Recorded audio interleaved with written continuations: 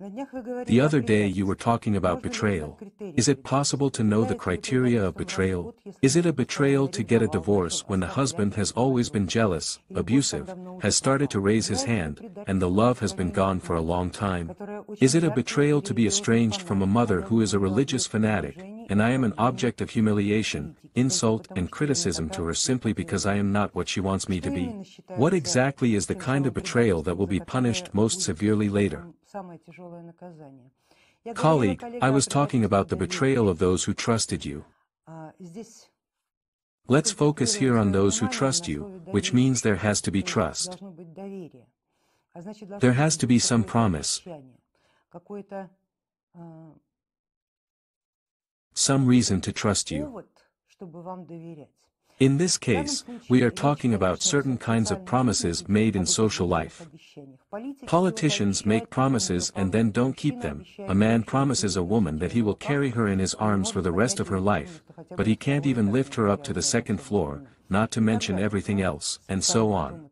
I'm joking about the second floor, of course, but still, you promised something and didn't keep it, you did something else instead. What did you promise your husband? You must answer for yourself whether you are a betrayer to him or not.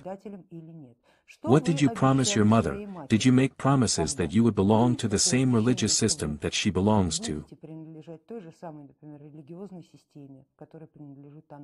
That you will tolerate everything that she gives you, including humiliation, for example?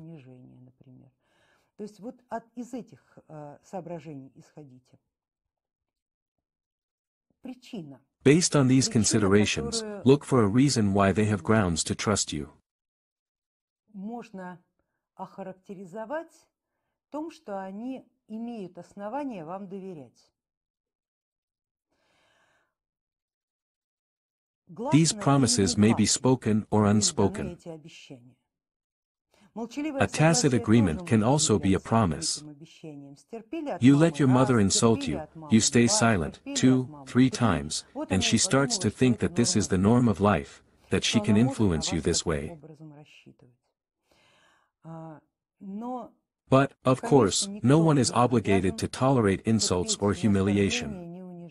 That is, of course, unless you have allowed others to treat you that way. Analyze your reasons. According to you, your husband is abusive, your mother is abusive, too many abusers around you, don't you think? Maybe you need to look inside yourself for something that made you agree 3 times that other people can treat you like this. And that's what you need to start working on.